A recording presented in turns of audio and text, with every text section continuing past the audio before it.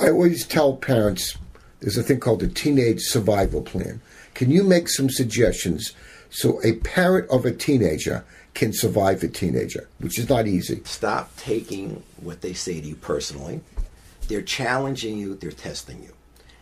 Everybody wants someone who can mentor them, they can look up to, and they can be proud of as a parent, as a leader.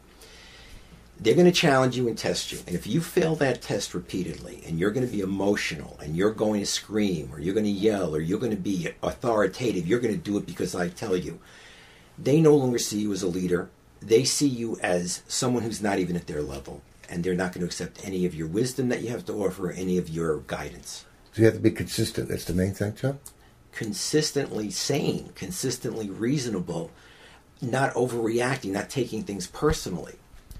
Shall I tell you a story? The first time my daughter was old enough to say F you to me, she wanted to go to the beach on a school day. There was a whole outing with all the girls, and they all basically say, hey, every parent's letting you. And I said to her, I know it's going to be very difficult for you if all the others go, but I can't sanction it, and I can't write a note to school saying you were sick.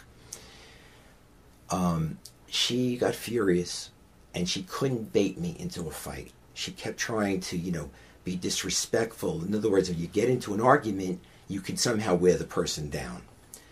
I just stayed very calm. Finally, she threw out her last salvo was F you.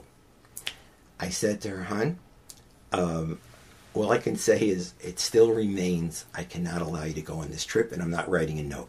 And then I said to her, in fact, what's going to happen is when the other parents hear that Mr. Sussman didn't go along with this, they will start falling like dominoes and not let their kids go. Well, that then happened. My daughter learned a lesson that I'm a leader, that I have wisdom to offer, I'm not arbitrary, and that I'm understanding, and that I see the big picture.